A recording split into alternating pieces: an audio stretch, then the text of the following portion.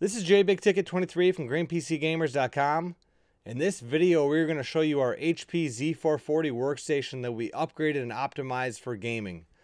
In the description of this video, we are going to post a link to our Z440 blog page. And this page will be very helpful to you because it shows you all of the hardware upgrades that we've done in this video and more. So if you have an HP Z440 workstation, you'd like to upgrade it or optimize it for gaming, check this page out. We show you everything from processor upgrades all the way to peripherals, chairs, all that good stuff. So check this page out. It'll be very, very helpful to you. Also, we do free monthly giveaways on our Facebook page. You can easily find our Facebook page by clicking this link on the top right corner. All you have to do is like our Facebook page and you will qualify for our free monthly giveaways. So let's get to our actual system. We're going to show you our specs first. We have an HP Z440 workstation. We have a Xeon 6-core E5 2643 V3 3.4 GHz processor. Runs 3.7 max turbo frequency. We have 32 gig of RAM. It's DDR4 memory. We have installed a Samsung Evo 970 500 gig NVMe.2 solid state drive with a PCI adapter. We're going to show you how we installed that in this video. We also have an EVGA NVIDIA GeForce GTX 1080 Ti graphics card that we're also going to show you how to install. We have the optional GPU fan that you'll want to have installed if you go with a high-end GPU like we are. A gigabit network port on board, 700 watt power supply, which is optional for the Z440. So you want to check that out before you do any of these big upgrades. And then we are running Windows 10 Pro 64-bit. All right, so those are the specs that we have for our gaming PC. Now keep watching the video because we're going to show you some benchmarks and some other cool things as we go on. So here's the front of the chassis. All right, we have 4 USB ports on the front of the chassis, which is awesome for VR if you're into VR. We've got a audio port as well as a mic port if you want to plug your headset into the front ports for easy access. We have our optical drive, and then there's a nice handle here if you ever need to lift the system, if you ever transport it. Here's the back of the chassis. So we've got a bunch of I/O slots. We're going to look a little bit closer at the connections. 2 more audio ports, gigabit network port, 4 more USB 3.0 ports, 2 more USB 2.0 ports, and then some PS2 ports. Here's a look at our power supply. And then we've got another handle in the back, so it's easy to lift this thing if you ever need to transport it. All right, so we're going to take a look inside the chassis. Pretty easy to remove this side panel. All right, here's a closer look inside. We've got room for 3.25 inch or 3.5 inch drives, but we are just going to use our NVMe.2 solid state drive as our boot device. All right, so here's our I/O slots. We got 2 PCIe X16 slots. We've got a PCIe X8, a PCIe X4, PCIe X1, and then we have an old PCI slot as well if you have legacy cards. All right, so this is how you check what wattage power supply you have. As you can see, the little sticker here, it says 700 watt.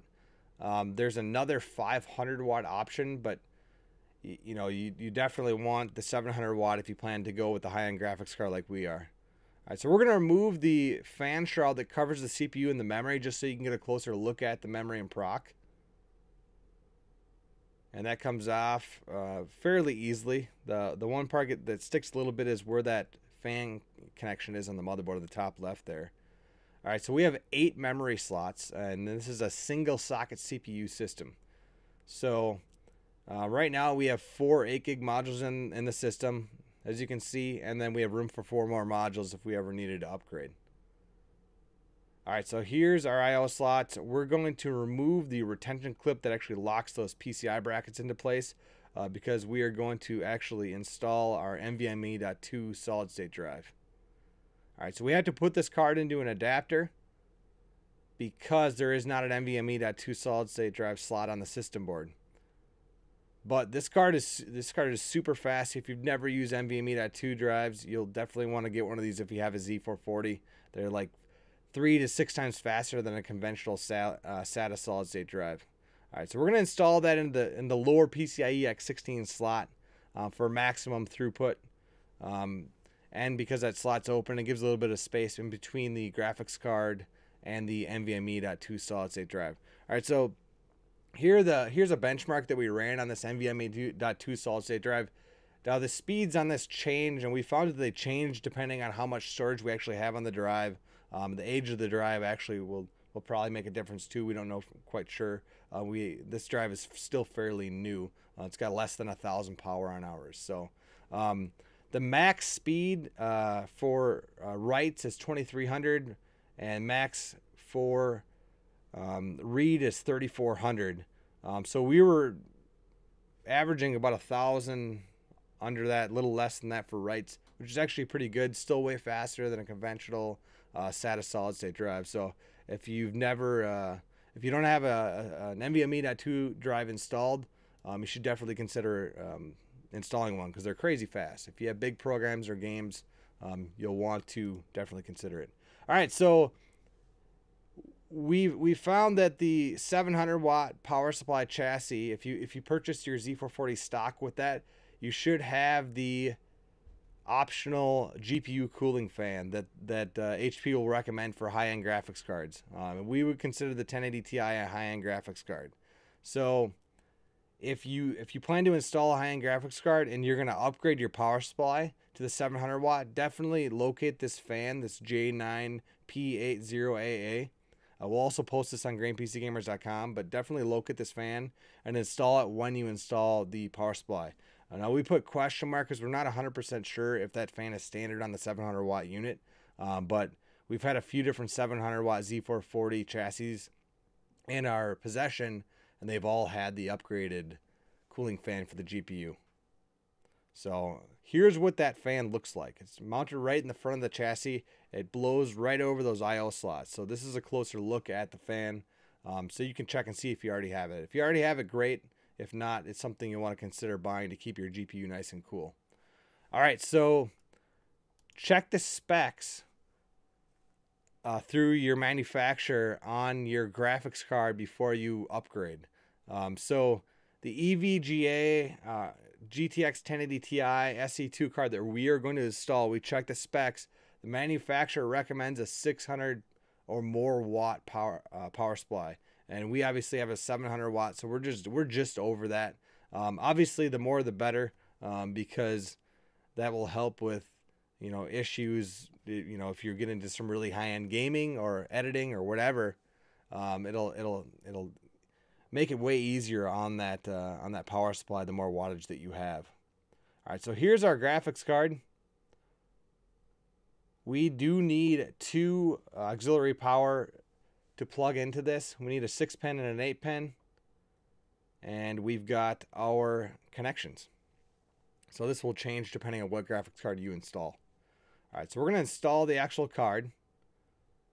Now this card's pretty heavy, so all you have to do is line it up with the slot. Make sure you've removed the PCI brackets, and we definitely want to use a 75 watt slot like we're using.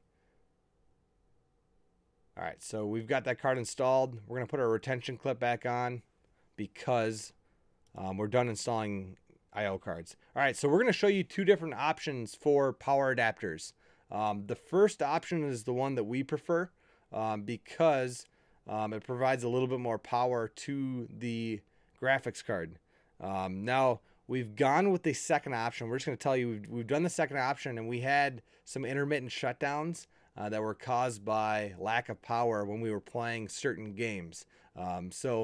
This is the recommended option that we have, but if you have 3.5-inch hard drives installed, you're not going to be able to do this. I'll just tell you straight up.